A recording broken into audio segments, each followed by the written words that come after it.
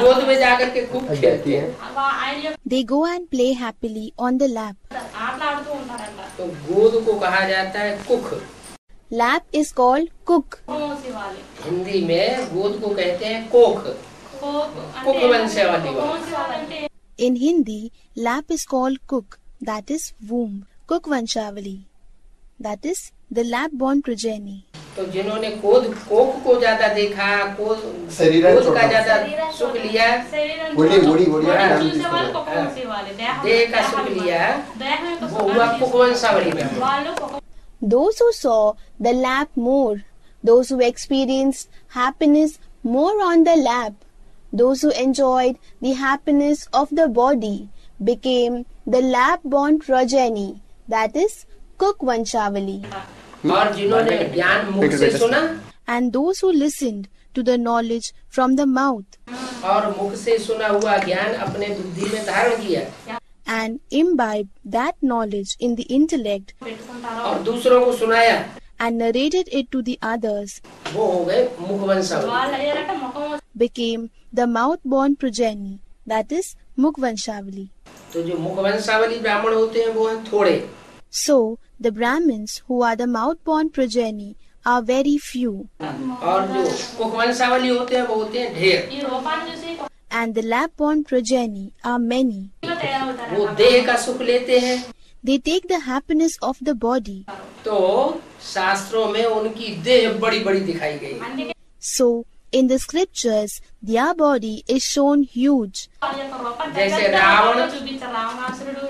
जैसे रावण कुंभकर्ण मेघनाथ के बड़े बड़े रूप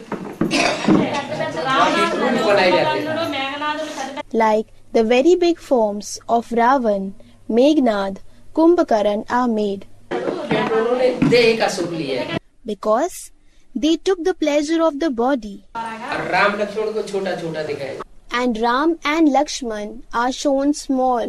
ऐसे ही कंस और कृष्ण का युद्ध दिखाते हैं तो कंस बहुत लंबा चौड़ा। In the same way, when they show the war between Kans and Krishna, Kans is shown to be very huge, और कृष्ण बलराम को छोटा छोटा दिखाते हैं, and Krishna and Balram are shown small. तो इसका मतलब ये हुआ So it means कि जिनमें ज्यादा देहभान होता है, that those who are more body conscious वो है रावण संप्रदाय जैसे ब्राह्मण, are as if the Brahmins of the Ravan's community, और जिनमें ज्ञान ज्यादा होता है तो ज्ञान की वजह से वो आत्मिक स्थिति में रहते हैं, and those who have more knowledge stay in the soul conscious stage due to having more knowledge, देहभान न होने के कारण and due to not having body consciousness, वो आत्माएं ज्ञान सुनने और सुनाने में ज्यादा मस्त रहती है। those souls are engrossed more in listening and narrating the knowledge. तो जब मिक्स हो गए, When they got mixed up, और श्रेष्ठ ब्राह्मण भी उसमें है, विश्वामित्र वशिष्ठ जैसे श्रेष्ठ ब्राह्मण भी हैं, the best Brahmins are among them, like Vishvamitra, Vashishta, और रावण कुंभकर्ण मेघनाथ जैसे दुष्ट ब्राह्मण भी हैं, and there are also wicked Brahmins like Ravan, Kumbhkaran and Meghnath. उन दुष्टों की संख्या बहुत ज्यादा हो जाती है, The number of the wicked Brahmins increases a lot. तो परमात्मा को फिर युक्ति रचनी पड़ती है। Then the Supreme Soul has to find a way. जो सतयुग के आदि में नारायण या कृष्ण वाली आत्मा थी, वही जन्म लेते लेते कलयुग के अंत में दादा लेखराज ब्रह्मा जो बनती है, उस ब्रह्मा का चोला छोड़ देते हैं, शरीर छूट जाता है। The one who was the soul of Narayan or Krishna in the beginning of the golden age, and while taking many births becomes Dada Lekhraj Brahma in the end of the Iron Age. He, that is the Supreme Soul, leaves the body of that Brahma. That body is left. है, तो वो कृष्ण का जो चोला था, वो प्यार भरा चोला था। So that body of Krishna was a body full of love. देखने सुनने में भी अच्छा था, He was good even to look at, to listen to. और मुख से बोल में भी अच्छा था। And he was good at speaking as well. तो जो उनके मधुर बोल थे, उनको शास्त्रों में मुरली बांसुरी दिखा दी है। So his sweet words were symbolized with the flute in the scriptures. बांसुरी की तान मीठी होती है ना। The tune of the flute is sweet, isn't it? तो शास्त्रकारों ने कृष्ण को दिखा दी है मुरली बांसुरी। So the compilers of the scriptures have shown Krishna to possess a flute. Someone said, the tune of a flute is very nice to hear. हाँ, सुनने में बहुत अच्छी लगती है। लेकिन क्या होता है? Yes, it is very nice to hear. But what happens is that लेकिन होता क्या है कि जो दुष्ट प्रकृति के ब्राह्मण होते हैं वो उस मीठी तान का उल्टा अर्थ उठाते हैं। What happens is that the Brahmins possessing a wicked nature take the opposite meaning of that sweet tune. जैसे कोई परिवार में माँ होती है। For example, there is the mother in a family. माँ बहुत प्यार से बच्चों को संभालती है। The mother looks after the children with a lot of love. लेकिन दुष्ट बच्चे उसका नाजायज फायदा उठाते हैं। But the wicked children take undue advantage of that. ऐसे ही ब्रह्मा कुमारी आश्रम में हुआ। Similarly, it happened in the Brahma Kumari ashram. जो दुष्ट ब्राह्मण थे, उन दुष्ट ब्राह्मणों ने दुष्टता कर करके ब्रह्मा का दिल इतना ज्यादा दुखाया। ब्रह्मा माने बड़ी अम्मा। The wicked Brahmins who were there showed so much wickedness and caused grief to Brahma to the extent that Brahma means the senior mother. इतना दिल दुखाया They hurt his heart so much कि उनको हार्ट अटैक हो गया। that he had a heart attack. ये बात शास्त्रों में भी दिखाई। This event is shown in the scriptures as well. शास्त्रों में दिखाया है कि कृष्ण के पाँव में बहेलिये ने तीर मारा और वो मर गए। It is shown in the scriptures that a hunter shot an arrow at Krishna's foot and he died.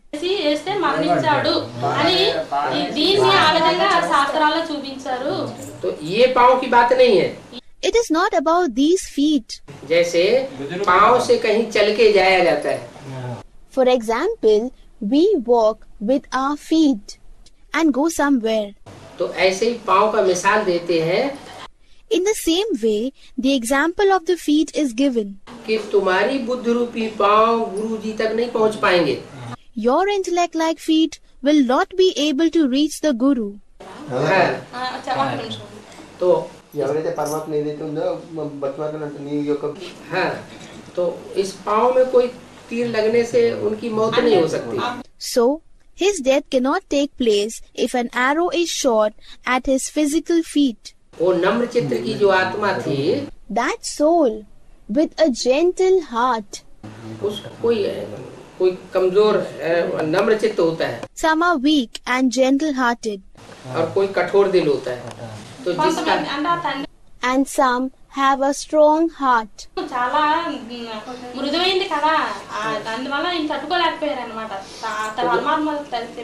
कठोर दिल वाला आदमी होता है, उसको कोई बातों का असर नहीं होता। So, the person who has a strong heart is not affected by anything. जो कमजोर दिल का आदमी होता है, And a person who has a weak heart उसको बात का असर ज्यादा हो जाता है। is more affected by the issues.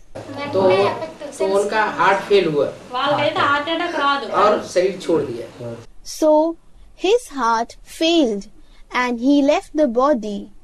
तो परमात्मा जो उनमें प्रवेश करके मीठी मीठी भाषा सुना रहा था, मीठी मीठी वाणी सुना रहा था, मुरली सुना रहा था, वो काम बंद हो गया।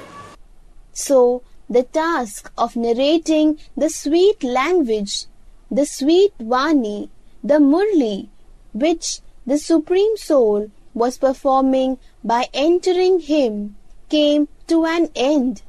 आसुरी ब्राह्मण बढ़ चढ़ के इतने ज्यादा बढ़े कि उन्होंने सारी संस्था को अपनी मुट्ठी में ले लिया। The devilish Brahmins grew in number to such an extent that they took the entire institution in their grip. हाँ, वो वहाँ काबिज हो गए। they took possession of that place. अपनी कुर्सी पे बैठ गए। They sat on their chairs. और जो श्रेष्ठ पुरुषार्थी ब्राह्मण थे, And those who were the Brahmins who made elevated efforts. हाँ, जो जिनमें से कोई तो मम्मा को फॉलो करते थे। Among them, some followed Mamma. Saraswati Jagdamba Saraswati को, जो ब्रह्मा बाबा की सहयोगिनी थी। Jagdamba Saraswati, who was the cooperative Shakti of Brahma Baba. और कोई ऐसे थे जो ब्रह्मा बाबा को फॉलो करते थे। And some were the ones who followed Brahma Baba. Brahma बाबा को ज्यादा पसंद करते थे। They liked Brahma Baba more. तो वो मम्मा और बाबा को पसंद करने वाले ब्राह्मण जो है यज्ञ से टूट गए। So those Brahmins who liked Mamma and Baba broke away from the yajna. क्योंकि मम्मा ने शरीर छोड़ा तो वो चले गए। Because when Mamma left her body, they went away. 2-3 साल के बाद ब्रह्मा ने शरीर छोड़ा तो जो उनको पसंद करने वाले थे वो भी चले गए। And after 2-3 years, when Brahma Baba left his body, then those who liked him also went away. अब रह गए उसमें सिर्फ देहधारी गुरुओं को मानने वाले। Now only those who gave importance to the bodily gurus remained.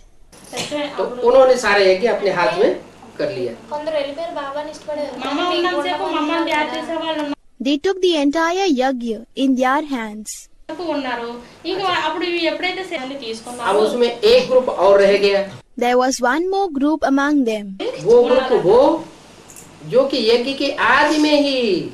That group was of the souls which were in the beginning of the yajna itself. शुरुआत में जब सन 36-37 में ब्रह्मा के द्वारा काम शुरू हुआ था 1936 में। At the very beginning, when the task was started through Brahma in 1936-37. वो आत्मा ऐसी थी जिन्होंने यज्ञ का पूरा फाउंडेशन डाला, सारा सार संभाल की। Those souls were the ones who laid the complete foundation of the yajna, maintained everything. लेकिन जब देखा कि इस यज्ञ के अंदर वो आसुरी ब्राह्मण घुस रहे हैं तो उन्होंने अपोजिशन किया। But when they saw that the demonic Brahmins were entering the yajna, they opposed it.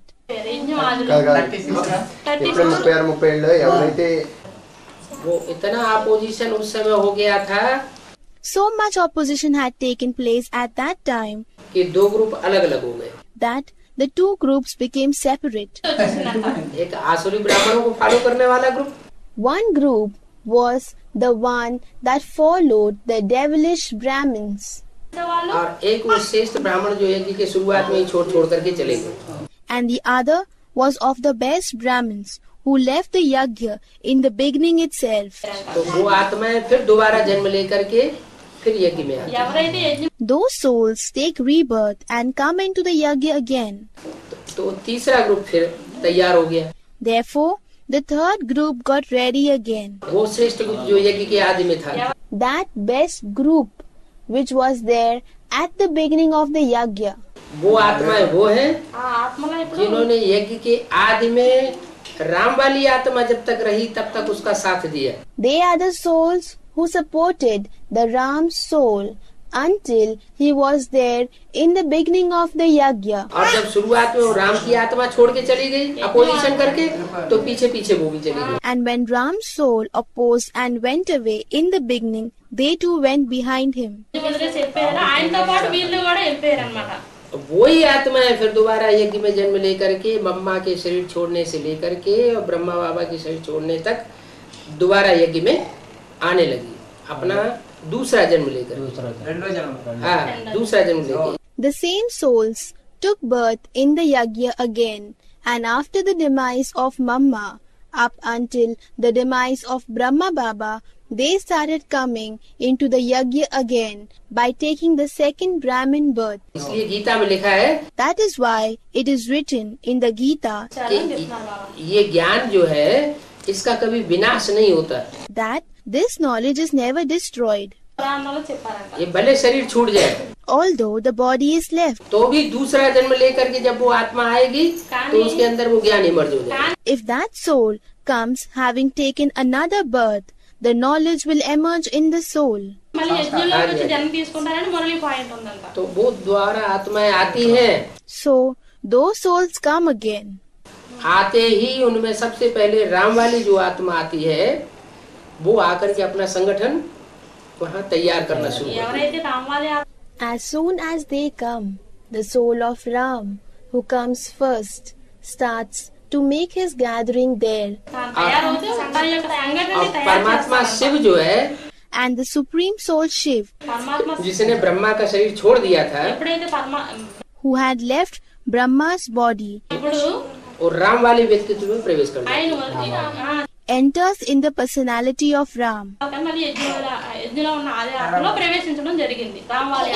अंतिम जन्म में कृष्ण वाली सोल तो ब्रह्मा का रूप धारण करती है. In the last birth, the soul of Krishna takes the form of Brahma. वो माँ का पार्ट हुआ. That became the part of the mother. जैसे माँ प्यार से बच्चों को पालती है. Just as a mother sustains her children with love. लेकिन जो बच्चे प्यार में बिगड़ जाते हैं माँ के प्यार से, but the children who become spoiled with the love of the mother, बिगड़ जाते हैं, उन बिगड़े हुए बच्चों को सुधारने के लिए to reform those spoiled children, वे परमात्मा को राम वाले व्यक्तित्व में प्रवेश करके कड़क रूप धारण करना पड़ता है शंकर का. The Supreme Soul has to then enter the personality of Ram to take on the strict form of Shankar. तो ज्ञान के पॉइंट्स वही रहते हैं जो ब्रह्मा के मुख से बोले थे. The points of knowledge remain the same, which were narrated through Brahma's mouth. तो ब्रह्मा ఏవైతే బ్రహ్మ ముఖం నుంచి ఏవైతే పాయింట్లు వచ్చాయో అయ్యే పాయింట్లు ఇక్కడ కూడా ఉంటాయి. ब्रह्मा के मुख से जो पॉइंट्स बोले थे वो पॉइंट ब्रह्मा के मुख से मीठे मीठे बांसुरी की तान लग रही थी. The points which were narrated through the mouth of Brahma appeared to be very sweet, like the tune of a flute from Brahma's mouth. वही पॉइंट फिर शंकर के द्वारा उनका नया अर्थ निकलता है. And a new meaning comes out of the same points through Shankar.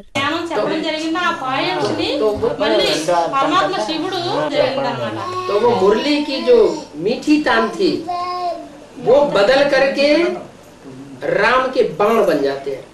So the sweet tune of the flute changed into the arrows of Ram. जैसे कहते हैं ना ये क्या बोलता है, जैसे बाण मारता है. For example, it is said, he speaks as if he shoots an arrow, isn't it? तो कृष्ण के मंदिर में तो बांसुरी दिखाते हैं मीठी तान वाली. In the temples of Krishna, they show the flute, which produces the sweet tune. और शंकर और शिव के मंदिर में नगाड़ा दिखाते हैं, Gadag Gadag Gadag Gadag. And in the temple of Shankar and Shiv, they show the drum, that is Nagada. तो वो प्रलय कोई स्थूल प्रलय की बात पहले नहीं होती. So, the annihilation is not about the physical annihilation first. जो ब्राह्मणों की दुनिया तैयार हुई, इस ब्राह्मणों की दुनिया में जो आसुरी ब्राह्मण है, the world of Brahmins that was prepared, the demonic Brahmins in it, आसुरी ब्राह्मणों को नष्ट करने के लिए, उनकी नाक नीची करने के लिए, to destroy those demonic Brahmins, to bring their status down. परमात्मा जो है वो राम वाली आत्मा शंकर के द्वारा ऐसे ऐसे ज्ञान के बाण छोड़ता है जिससे डाउन हो जाते हैं. The Supreme Soul shoots such arrows of knowledge through Shankar, through the soul of Ram, by which they feel low. माने उनका निश्चय उखड़ जाता है. It means that they lose faith. Anishchay बुद्धि हो जाते हैं, खलास हो जाते हैं. They become those with a faithless intellect and are destroyed. शरीर से खत्म होने की बात नहीं है. It is not about the physical destruction. बुद्धि से उनका मनोबल डाउन हो जाता है. Someone said, through the intellect. Yes, through the intellect, their power of the mind goes down. और जो देवताई ब्राह्मण है, जो ब्राह्मण से देवता बनने वाले हैं, श्रेष्ठ, And those who are divine Brahmins, who are going to become deities from Brahmins, श्रेष्ठ आचरण करने वाले हैं, अच्छा पुरुषार्थ करने वाले हैं, who behave righteously, who make good effort, उनका उमंग उत्साह बढ़ जाता है, their zeal and enthusiasm increases. तो उनका उमंग उत्साह इतना ज्यादा बढ़ता है Their zeal and enthusiasm increases so much कि वो इतना श्रेष्ठ पुरुषार्थ करते हैं कि थोड़े ही टाइम में वो नर से नारायण जैसे देवता बन जाते हैं। that they do such elevated effort that within a short span of time they become deities like Narayan from a man. और देवताओं की दुनिया स्थापन हो जाती है और असुरों की कलयुगी दुनिया खलास। And the world of deities is established and the Iron Age world of devils is destroyed. तो सारी सृष्टि पर उन ब्राह्मणों का राज्य हो जाता है। Then there is the rule of those Brahmins on the entire world. देवताओं का राज्य हो जाता है। It becomes the kingdom of the deities. इसलिए हमारे यहाँ जो झंडारोहण करते हैं, That is why in our country, when we hoist the flag, हाँ, तो उसमें 3 रंग दिखाते हैं। 3 colors are shown in it. नीचे हरा रंग ब्रह्मा का, The green color at the bottom is of Brahma, जो स्वर्ग ही स्वर्ग है, स्वर्ग का हरियाली देखता रहता है, who keeps seeing the greenery of heaven. और ऊपर लाल रंग, And the red color at the top. लाल रंग माने विनाश का सूचक, खूनी क्रांति। The red color indicates destruction, bloody revolution. खूनी क्रांति 2 तरह की, The bloody revolution is of 2 types. एक होती है मन के अंदर संकल्पों का खून बहता है, One is the blood of thoughts that flows inside the mind. संकल्प आपस में टकराते हैं, The thoughts collide with each other. संकल्पों का खून। It is the blood of thoughts. और ये संकल्पों की खूनी क्रांति जब ब्राह्मणों की दुनिया में पूरी हो जाती है, And when this bloody revolution of thoughts is finished in the world of Brahmins, तब फिर बाहर की दुनिया में स्थूल खून की नदियां बहती हैं। then in the outside world, the physical rivers of blood flow और दुनिया का विनाश हो जाता है। and the world is destroyed. तो नीचे का हरा रंग ब्रह्मा का, So, the green color at the bottom is of Brahma. ऊपर का लाल रंग शंकर का, The red color at the top is of Shankar. और बीच में सफेद रंग विष्णु का, सतयुग की सूचक। And the white color in the middle is of Vishnu, the symbol of the golden age. तो ये 3 कपड़े दिखाए जाते हैं झंडे में। So, these 3 cloths are shown on the flag. कपड़ा माना ये शरीर रूपी वस्त्र, Cloth means the body-like dress. जैसे गीता में कहा है ना, Just as it has been said in the Gita, कि ये शरीर जो है वस्त्र है, this body is a dress. आत्मा इस पुराने वस्त्र को त्याग देती है और नया वस्त्र धारण कर लेती है। The soul leaves this old dress and takes on a new dress, hasn't it? तो ऐसे ही ये 3 वस्त्र हैं। Similarly, there are 3 cloths. इन 3 वस्त्रों के द्वारा, 3 शरीर रूपी वस्त्रों के द्वारा, Through these 3 cloths, through the 3 body-like dresses, सारे विश्व के अंदर विजय प्राप्त होती है। victory is achieved over the entire world. ये ब्रह्मा, ये विष्णु, ये शंकर, ये 3 पात्र जो हैं, Brahma, Vishnu and Shankar, these 3 actors, ये 3 देवताएं जो हैं, वो मिलकर के सारे विश्व के ऊपर भारतवर्ष के अंदर अपना परचम फैला देते हैं। these 3 deities join together and spread their influence in the entire world in the region of Bharat. बाकी ऐसी कोई बात नहीं है कि कपड़े का झंडा विश्व विजय करके दिखला दे। As for the rest, it isn't the fact that the flag made of cloth will achieve victory over the world and show. ये शरीर रूपी 3 वस्त्र हैं। These are the 3 cloth-like bodies. जिन 3 वस्त्रों के द्वारा Through these 3 cloths, परमात्मा शिव अभी सारे विश्व के ऊपर हम भारतवासियों को विश्व विजय करा देंगे। the Supreme Soul Shiv will now make the people of Bharat become victorious over the entire world. तो ये 3 कपड़ों को पहचानना है। So we have to recognize these 3 cloths. 3 शरीर रूपी जो वस्त्र है, चैतन्य वस्त्र, उनको पहचानना है। The 3 cloth-like bodies, the living cloths, we have to recognize them. और वो ही पहचान देने के लिए ये सारा ज्ञान है। And this entire knowledge is for giving that identity. अभी जो युद्ध चल रहा है वो ब्राह्मण दुनिया के अंदर। Now, the war which is going on inside the world of Brahmins. जो राक्षस संप्रदाय है, जो ब्राह्मण संप्रदाय है, उनके बीच का युद्ध चल रहा है। The war is between the demonic community and the Brahmin community.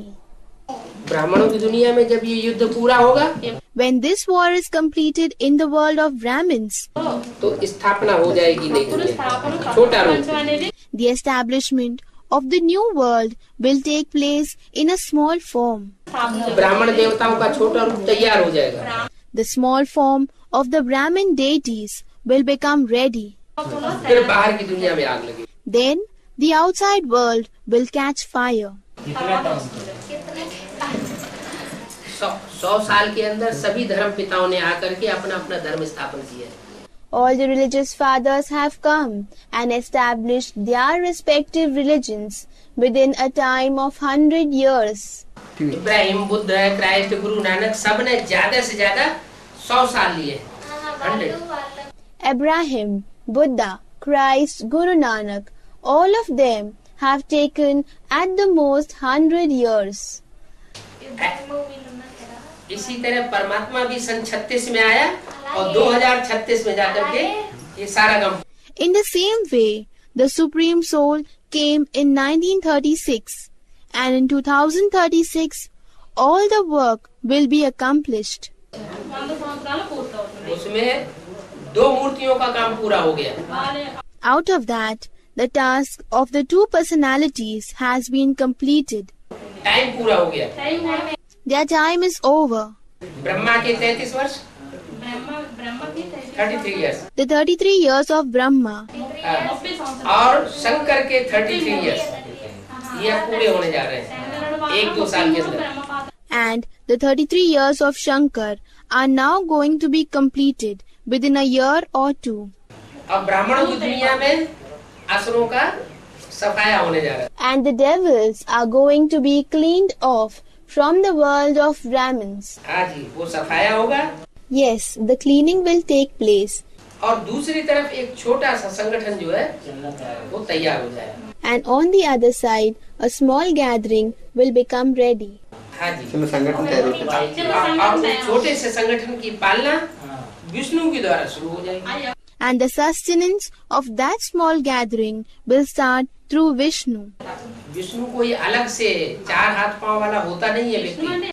Vishnu is not some separate personality with 4 arms and legs.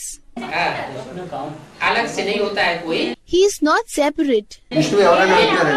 ये ब्रह्मा की सहयोगिनी शक्ति Saraswati, Saraswati, the cooperative Shakti of Brahma, जिन्होंने 66 में शरीर छोड़ा था, who left the body in 1966.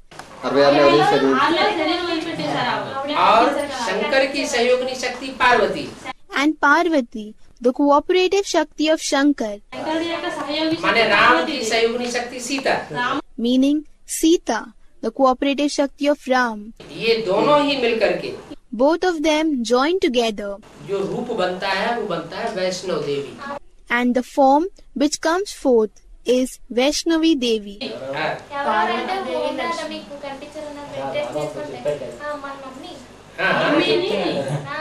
ओम राधे ने शरीर छोड़ा, वो सूक्ष्म शरीरधारी बन गई। Yes, Om Radhe left the body and she became a subtle body being. वो प्रवेश करती है।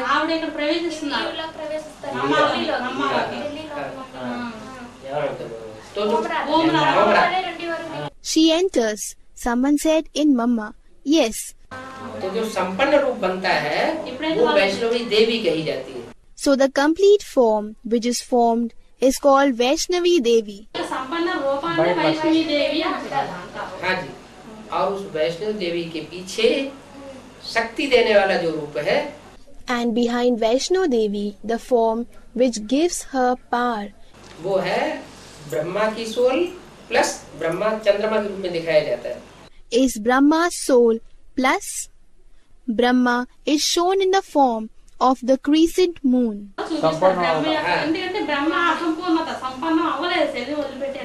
तो राम के अंतिम जन्म में ब्रह्मा की सोल भी चंद्रमा के रूप में प्रवेश करती है। So, in the last birth of Ram, the soul of Brahma enters in the form of the moon. और शिव की सोल तीसरे नेत्र के रूप में प्रवेश करती है।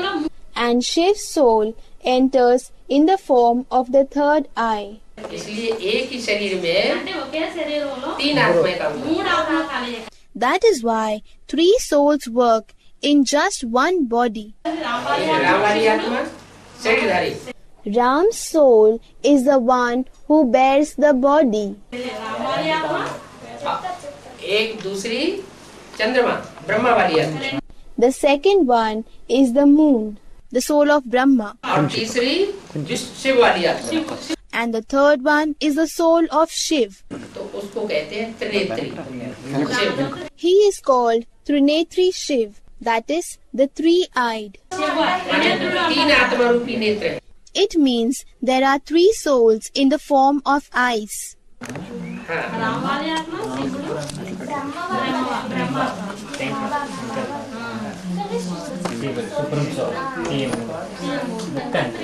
शंकर, शं माना Shiv, Shankar. Shan means Shiv. का माना कृष्ण, Ka means Krishna. रा माना Ram, And Ra means Ram. Shiv Krishna Ram, ये तीनों जिस शरीर में मिक्स हो जाते हैं गुरु कहते हैं Shankar. Shiv, Krishna and Ram. The body in which all the 3 are combined is called as Shankar. Shankar माना मिक्स, Shankar means mix. जैसे कहते हैं वर्ण Shankar, Like they say, Varna Shankar, that is hybrid. ये जो शंकर का रूप है वो तीनों कपड़ों में सबसे ऊपर का रूप दिखाया जाता है। The form of Shankar is shown as the highest among the 3 cloths. Dev Dev Mahadev, Dev, Dev, Mahadev. Someone said Dev, Dev, Mahadev. हाँ, क्यों कहा जाता है उनको Mahadev? Yes. Why is he called Mahadev? Brahma ने जो काम किया वो वही काम किया जो सब धर्म पिताओं ने किया। The task which Brahma did was the same task which all the religious fathers did. हाँ, ब्रह्मा ने जो धर्म स्थापना का काम किया वो ब्राह्मण धर्म स्थापन किया। Yes, the task of the establishment of the religion which Brahma did was that he established the Brahmin religion. लेकिन असुरों का विनाश नहीं किया। But he did not destroy the devils. तो जब असुरों का विनाश नहीं हुआ, वो ज्यादा तादाद में ज्यों की त्यों बने रहे, तो ब्राह्मणों को कोई पूछता नहीं। So when the destruction of the devils did not take place and they remained in large numbers like before, nobody pays attention to the Brahmins. Mix हो जाते हैं। They are both mixed up. तो इसलिए जितने भी धर्म पिताएं आए उन्होंने सबने अपना अपना धर्म स्थापन कर दिया। That is why whichever religious fathers came, everyone established their own respective religions. लेकिन पुराने जो पना चला आ रहा था, पुराने धर्म जो चले आ रहे, उनका विनाश नहीं किया। But they did not destroy the oldness, the old religions which were continuing. पुराने धर्मों का विनाश नहीं किया, उनका अपोजिशन नहीं किया। They did not destroy the old religions. They did not oppose them. तो पुराना भी चलता रहा और उसमें नया भी मिक्स कर दिया. So the old continued and they mixed the new into it as well. जैसे दूध का भरा वो घड़ा, विष का भरा हुआ घड़ा हो. For example, if there is a pot filled with poison, विष भरा हुआ है उसमें. if there is poison filled in it, या आधा घड़ा है जो विष से भरा हुआ है. or there is a pot which is half filled with poison, और कुंडला नहीं साग उसमें कोई आधा घड़ा दूध का और डाल दे. and if someone pours half a pot of milk into it, तो क्या हो जाएगा? what will happen to it then? पूरा विष हो जाएगा. The whole of it will become poisonous. ऐसे ही In a similar way, धर्म पिताओं ने आकर के क्या किया? अपना अपना ज्ञान सुना दिया. what did the religious fathers do when they came? They narrated their own knowledge. उन्होंने सुधारने की कोशिश तो की, They certainly tried to reform the world. लेकिन थोड़े समय के बाद फिर दुनिया नीचे गिरने लगती है. नई दुनिया नहीं. But after some time, the world starts to go down again. नई दुनिया नहीं बनती. The new world is not made. तो जितने भी धर्म पिताएं आए, उन्होंने आकर के इस दुनिया की मरम्मत तो की. Whichever religious fathers came, they certainly did the repairing work of this world when they came. Repairing तो की. They repaired it. हाँ, लेकिन परिवर्तन नहीं हुआ. But there was no transformation. परिवर्तन तब होता है जबकि पुरानेपन का विनाश किया जाए.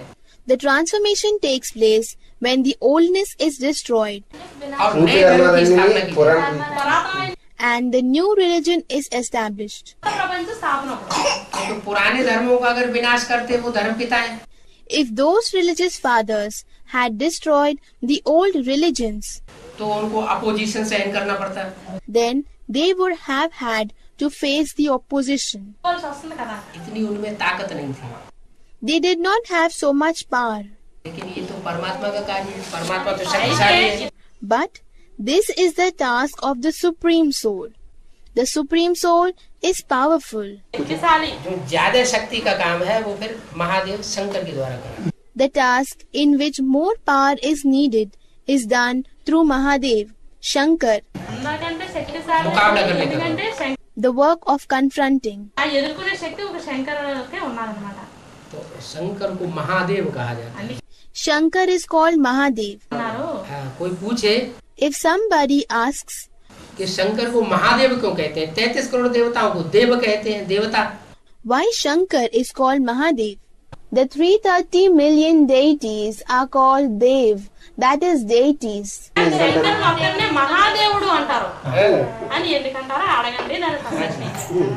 विष्णु को देवता कहते हैं, ब्रह्मा को देवता कहते हैं. Vishnu is called deity, Brahma is called deity. Shankar को महादेव क्यों कहते हैं? Why is Shankar called Mahadev? A great deity? वो इसलिए कहते हैं जो काम किसी ने नहीं किया वो काम वो कर देता है. They say it because he does the task which nobody did. सारी आसुरी दुनिया में जो आसुरी धर्म फैले हुए हैं उन आसुरी धर्मों को अपोजिशन करके और उनका संहार कराए देता है. He opposes all the devilish religions which are spread in the entire world and enables to destroy them. Ashri శక్తులు ఏవైతే ఉన్నాయో అన్నింటినీ కలా చేసి ఒక దేవీ సంస్థ ఏదైతే ఉందో అదే స్థాపన చేస్తారు. देवी धर्म. इसलिए कहते हैं कि भगवान शिव किस लिए आते हैं? That is why it is said, why does God Shiv come? धर्म संस्थापनार्थाय विनाशाय च दुष्कृतम. गीता में लिखा है ना. Dharma sansthapanarthaya vinashaya cha dushkritam. It is written like this in the Gita, isn't it? कि सत्धर्म की स्थापना करने आता हूँ और दुष्ट धर्मों का विनाश करने के लिए. I come to establish the truthful religion and destroy the wicked religions. तो अपने अपने धर्म की स्थापना तो सब कर लेते हैं. So Everyone establishes their own respective religions. लेकिन जो पुराने पुराने धर्म फैले हुए हैं जो बहुत तामसी है, But the old religions which are spread, which are very degraded, बहुत दुष्ट धर्म है, उनका विनाश किसी ने नहीं किया, which are very wicked religions, nobody destroyed them. तो विनाश का कार्य शंकर के द्वारा संपन्न। So the work of destruction is accomplished through Shankar. इस तरह से ये कार्य चल रहा है। So in this way the work is going on. पहले कार्य छोटे रूप में होता है। First, the work is done in a small form. ये दुनिया जो है एक तरह से षष्ठी रूपी मकान है। This world is like a house. वो षष्ठी रूपी मकान जैसे बनता है। That world-like house is formed when, कोई मकान बनाया जाता है, just as when a house is built, तो पहले बुद्धि में, इंजीनियर की बुद्धि में प्लान तैयार होता है। first the plan becomes ready in the intellect of the engineer. नक्शा तैयार होता है, वो छोटा रूप हुआ। A sketch or a map is prepared. That became a small form. फिर वो प्लान जो है वो प्रैक्टिकल में आता है, जमीन में। Then that plan comes out in practical on the ground. मकान की नींव भरी जाती है, बिल्डिंग तैयार होती है ना? The foundation of the house is laid. The building is prepared. तो पहले सूक्ष्म रूप आता है, फिर स्थूल रूप आता है। So, first comes the subtle form, then comes the physical form. ऐसे ही नई दुनिया की प्लानिंग लेकर के परमात्मा अभी इस सृष्टि पर आ गया। Similarly, the Supreme Soul has now come to this world, having brought with him the planning of the new world. हम ब्राह्मणों की बुद्धि में नई दुनिया की प्लानिंग आ चुकी। The planning of the new world has come into the intellect of us Brahmin children. ब्राह्मणों की दुनिया में బ్రాహ్మణ ప్రపంచంలో नई दुनिया की स्थापना हो रही है। ప్లానింగ్ అంతా చేతుల్లో తీసుకుంటారన్నమాట ఆయన బుద్ధి నుంచి। ब्राह्मणों की दुनिया में नई दुनिया भी स्थापना हो रही है। The new world is also being established in the world of Brahmins. और पुरानी दुनिया का विनाश करने के लिए जो हर हर बम बम वो ज्ञान के एटम बम भी तैयार हो चुके हैं। And to destroy the old world, Har Har Bam Bam, the atom bombs of knowledge have also become ready. ज्ञान की जो एटम बम तैयार हो रहे हैं, జ్ఞానంలో एटम बम तैयार होते हैं। उनसे आसुरी दुनिया का सारा विनाश, ब्राह्मणों की दुनिया का विनाश हो जाएगा। उसके बाद फिर The destruction of the devilish world within the Brahmin world will take place from the atom bombs of knowledge which are becoming ready. बाद में फिर स्थूल काम। After that, the physical task will take place. बाद में जो कार्य होगा वो बड़ी दुनिया के लिए होगा, स्थूल दुनिया के लिए। The task which will take place later will be for the big world, for the physical world. उसमें ये बड़े बड़े atom bomb फटेंगे।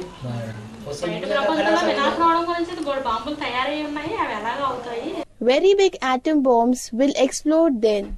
So that world will be finished.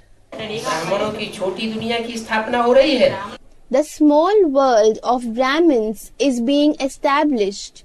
हाँ, तो एक तरफ पुरानी दुनिया में जो ब्राह्मणों की पुरानी दुनिया है बहुत फैली हुई है, ईरान से तुरान तक। Yes, on one side, in the old world of Brahmins, which is widely spread right from Iran up unto Turan. हर एक शहर में, हर एक गांव में, हर एक महानगर में, हर एक विदेश में ये ब्रह्मा कुमारी आश्रम है। In every city, in every village, in every major city, in every foreign country, the Brahma Kumari ashram, that is centers, are spread. इन सबका खलासा। All of them will be destroyed. सारे ही खलास हो जाएंगे तब नए तरीके से फिर से स्थापना शुरू होगी। When all of them are destroyed, the establishment will take place again in a new way. और सब फिर सारी दुनिया में सभी सेंटरों पे लिखना पड़ेगा आध्यात्मिक ईश्वरीय विश्व। then in all the centers in the entire world, you will have to write Adhyatmik Ishwarya Vishwavidyalay. ఒక్క పేరే ఒకే తండ్రి. अभी लिखा हुआ है प्रजापिता ब्रह्मा कुमारी ईश्वरी विश्वविद्यालय. Now it is written Prajapita Brahma Kumari Ishwarya Vishwavidyalay. इसलिए यहाँ ब्रह्मा का नाम रोशन हो रहा है चारों तरफ. Therefore, the name of Brahma is becoming famous everywhere. Brahma कुमारियों का नाम रोशन हो रहा है. The name of Brahma Kumaris is also becoming famous. लेकिन जब शंकर का कार्य संपन्न हो जाएगा, But when the task of Shankar is accomplished, तब ब्रह्मा का कार्य खत्म. the work of Brahma will be over. Brahma का नाम निशान खत्म हो जाएगा. The trace of Brahma will vanish. इसलिए दुनिया में भी That is why even in the outside world, Brahma की मंदिर नहीं बनाए जाते. temples are not made for Brahma. Brahma की पूजा नहीं होती. Brahma is not worshipped. Brahma की मूर्तियाँ नहीं बनाई. Idols of Brahma are not made. जब त्रिदेव कहे जाते हैं, त्रिदेव कहे जाते हैं, When they are called Tridev, that is the three deities, तो ब्रह्मा का काम क्यों नहीं दिखाया जाता? why isn't the work of Brahma shown? చూపించడం జరగలేదు. ब्रह्मा के मंदिर क्यों नहीं बनाए जाते? Why are temples not made for Brahma? जब त्रिदेव कहे जाते हैं, तो ब्रह्मा के मंदिर क्यों नहीं बनाए जाते? When they are called Tridev, why are temples of Brahma not made? Brahma के मंदिर क्यों नहीं बनाए जाते? ब्रह्मा की मूर्तियाँ क्यों नहीं बनाई जाती? ब्रह्मा की पूजा क्यों नहीं होती? क्यों नहीं होती? Why aren't the temples of Brahma made? Why aren't the idols of Brahma made? Why is Brahma not worshipped? Why is he not worshipped? क्योंकि ब्रह्मा के द्वारा जो कार्य शुरू हुआ वो अधूरा रह गया. Because the task which was started by Brahma remained incomplete. इसलिए जैसे इब्राहिम बुद्ध क्राइस्ट की पूजा नहीं होती.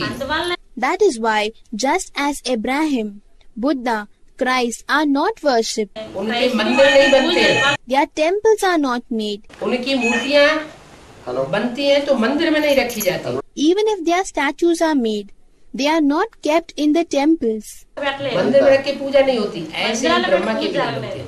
They are not kept in temples and worshipped. Similarly, that of Brahma are not made. क्यों? Why? क्योंकि ब्रह्मा ने माँ के रूप में पार्ट बजाया. It is because Brahma played the part in the form of a mother. जो माँ के रूप में पार्ट चलता है वो कोमल पार्ट है. The part which is played in the form of the mother is a gentle part. जिस घर में बाप नहीं होता तो बच्चे माँ के ऊपर कंट्रोल करने लगते हैं. The children start controlling the mother in the home where the father is not there. घर बिगड़ जाता है. The home is spoiled. घर बिगड़ जाता है. क्या घर बिगड़ जाता है. जिस घर में बाप नहीं रहता, A house in which the father is not there, माँ का ही कंट्रोल रहता है तो माँ के प्यार में बच्चे बिगड़ जाते हैं. and only the mother controls, the children become spoiled with the mother's love. ఎవరైతే ఉన్న పిల్లలు ఎలా అయితే పాడైపోతారో, है बाप कंट्रोलर होता है. The father is the controller.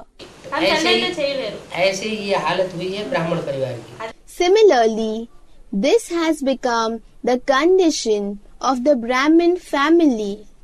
इसलिए इन ब्राह्मणों आसुरी ब्राह्मणों ने ही ब्रह्मा का नाम डुबो दिया.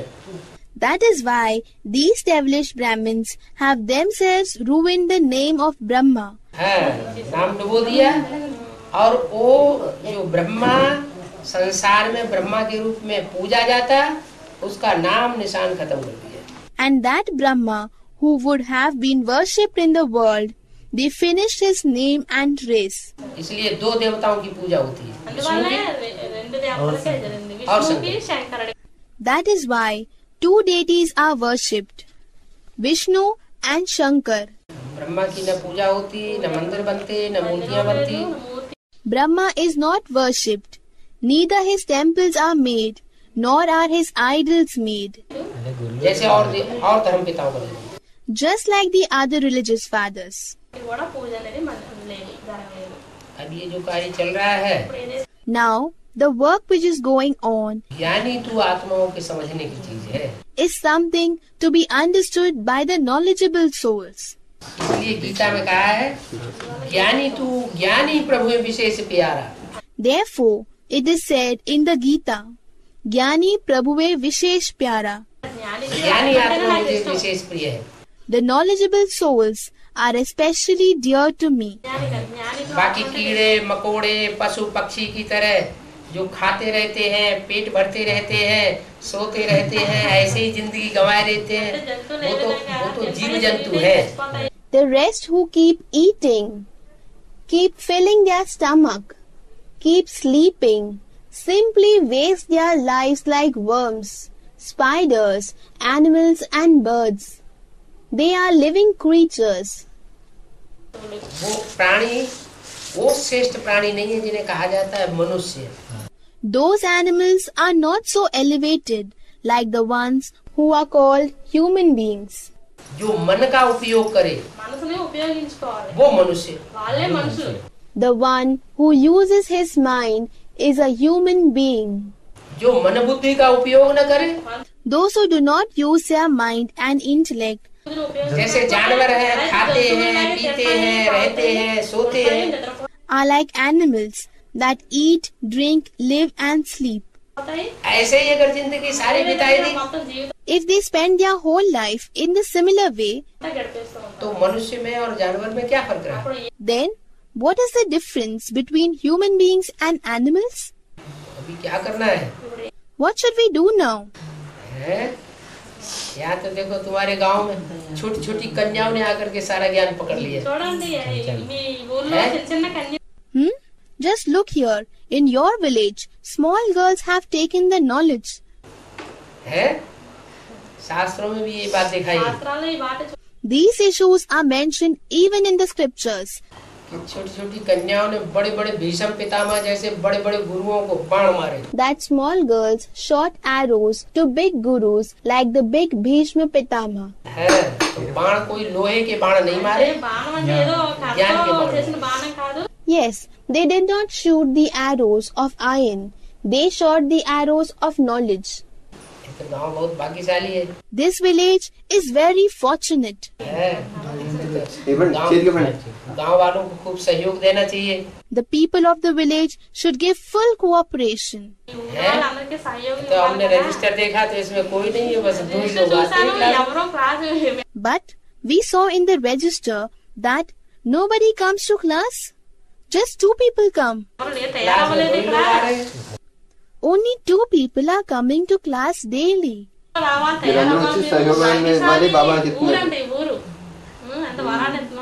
మీరు ఇస్తున్నారంటే మీకు సహయోగం మీరు ఇస్తున్నట్టు కాదు, మీరు తీసుకుంటున్నట్లు బాబా అంటున్నారు.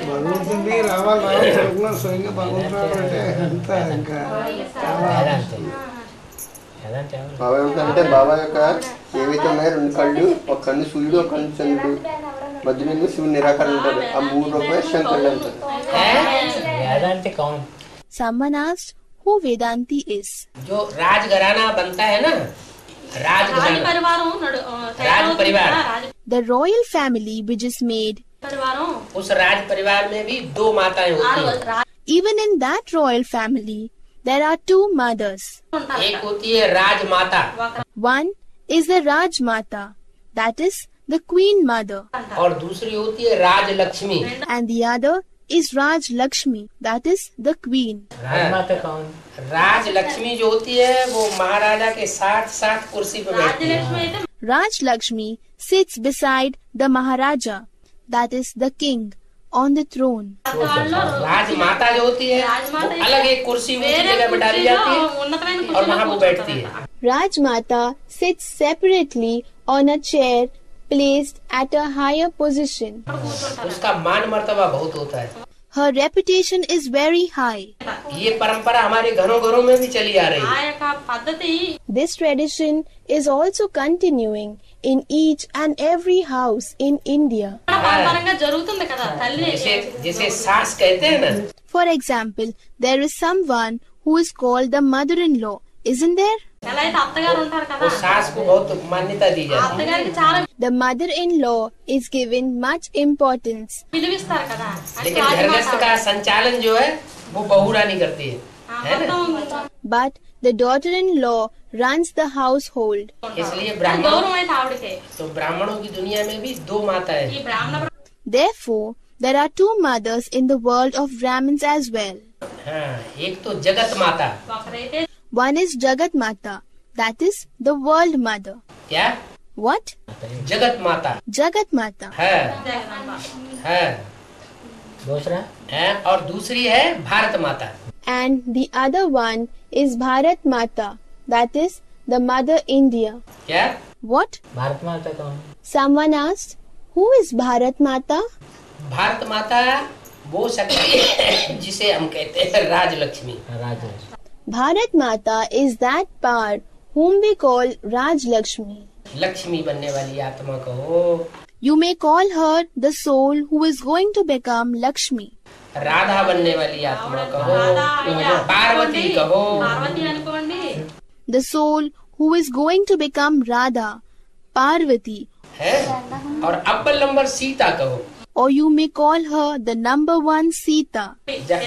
जब राम और रावण का विनाश करने के लिए चले हैं ना, When Ram went to destroy Ravan, రావణాసురుడు వినాశనం చేయడం కోసం వెళ్ళారు కదా, उन्होंने सीता की एक सोने की मूर्ति बनाई he made a golden image of Sita అంతా బంగారు చేతులు పెట్టుకొని और वो చేస్తారు కదా, पंचवटी में रख दी। and kept it in Panchavati. और सीता जो असली सीता थी उससे कहा, And he told to the real Sita, तुम पावक में करो निवासा, అసలు చేత అయితే అక్కడ तुम अग्नि में निवास कर जाओ, माने योग अग्नि में बैठ जाओ। యోగాగ్నిలో Tum Pavak mein karo nivasa. Go and live in the fire, meaning sit in the fire of yoga. हाँ, जब लगे करो निशाचर नाशा, Jab lage karo nishachar nasha. जब तक मैं निशाचरों का नाश करूं तब तक तुम योग अग्नि में बैठो। Until I destroy the devils, that is nishachar. You sit in the fire of yoga. నీ అసలు చంపను అప్పటి వరకు నువ్వు యోగాగ్లోనే ఉండు. हाँ जी, हाँ जी, हाँ जी। तो इस तरीके से ये यज्ञ में भी यही काम चल रहा है। So, in this way, the same work is going on in the yajna as well. और जो राजलक्ष्मी बनने वाली है, మాతాజీ రాజలక్ష్మిగా అయ్యా మీ చేతిలో ఉప్పన్నా योगिक ఇందులో स्टेज में వస్తున్నాయి. अपने अपना कार्य कर रही है। And the one who is going to become Raj Lakshmi is doing her work in a stage immersed in remembrance. వాళ్ళ और కార్యం उसकी जो सोने की मूर्ति बनाई गई है ఎవరైతే బంగారు वो है जगदम्बा। ఆవిడ జగదంబ, ఆవిడ జగదంబ బంగారు सारे जगत की अम्बा। మొత్తం And her golden image, which is made, is Jagdamba, the mother of the entire world. वो जगदम्बा का ही दूसरा रूप ఆ జగదంబ सब धर्मों में माना जाता है। प्रकृति, कुदरत, ప్రకృతి కుదరత్ ప్రకృతి कुदरत, మాత nature. The other form of Jagdamba, which is recognized in all religions, is nature. అంటారు. हाँ, మిగిలిన అన్ని ధర్మాల్లో వాళ్ళు అంటారు మిగతా అన్ని ధర్మాల్లో జగత్తునే ప్రకృతి రూపంలోనే. ప్రకృతి రూపంలోనే అంటారంట మిగతా అన్ని ధర్మాల్లోని. सब धर्मों का जन्म होता है उससे। Jagadamba, all the religions are born through her. लेकिन आसुरी धर्म जो है కానీ అసలు జన్మ उसको ज्यादा मान्यता नहीं देते हैं। But the devilish religions do not give much importance to her. जन्म तो देती है జన్మ लेकिन मान्यता नहीं देती। కానీ She gives birth to them, but they do not give importance to her. हाँ, तो जो मान्यता नहीं देते हैं इसलिए वो उन सबका विनाश करा देती है। Therefore, she destroys all those who do not accept her. ఎప్పుడైతే ఆ మాన్యత అసలు సంహారిణి బంతి అందరినీ వినాశనం She becomes the destroyer of the devils, that is, Asur Sangharni. ఆహార రూపంలో महाकाली का रूप धारण कर लेती है। అప్పుడు She takes on the form of Mahakali. तो जगदम्बा जो है वो महाकाली का रूप धारण करके ब्राह्मणों की दुनिया में जो असुर है బ్రాహ్మణ ప్రపంచంలో అసురులు ఎవరైతే ఉన్నారో వాళ్ళ యొక్క వినాశనం చేస్తారు. Jagdamba takes on the form of Mahakali and destroys all the demons in the world of Brahmins. Bharat माता और जगत माता, Bharat Mata and Jagat Mata. जगत जननी టైటిల్ అన్నీ ఆమె. जगदम्बा, जगत जननी Jagdamba. Jagdamba is the mother of the world, that is Jagat Janani. और भारत माता माना पार्वती कहो या लक्ष्मी कहो। And Bharat Mata means you may call her Parvati or you may call her Lakshmi. तो जैसे दो देवियां विशेष मुख्य हैं, Just as two Devis, that is female deities, are especially important, ऐसे ही दो देवताएं मुख्य हैं, राम और Krishna. similarly two male deities are important, Ram and Krishna. उनके संगम युगी वर्तमान समय के नाम है ब्रह्मा और Shankar. Their present names in the confluence age are Brahma and Shankar. Brahma की सहयोगिनी शक्ति Saraswati, Saraswati. The cooperative Shakti of Brahma is Saraswati, और शंकर की सहयोगी शक्ति Parvati, and the cooperative Shakti of Shankar is Parvati. उनके सतयुग त्रेता के नाम भी है। There are also their names of the golden age, the silver age. Narayan की सहयोगी शक्ति Lakshmi, The cooperative Shakti of Narayan is Lakshmi, Ram की सहयोगी शक्ति Sita, and the cooperative Shakti of Ram is Sita. वो जन्म लेते लेते लेते कलयुग के अंत में आकर के फिर हमारे While taking many births, they too become like you and us at the end of the Iron Age. ठीक है। All right.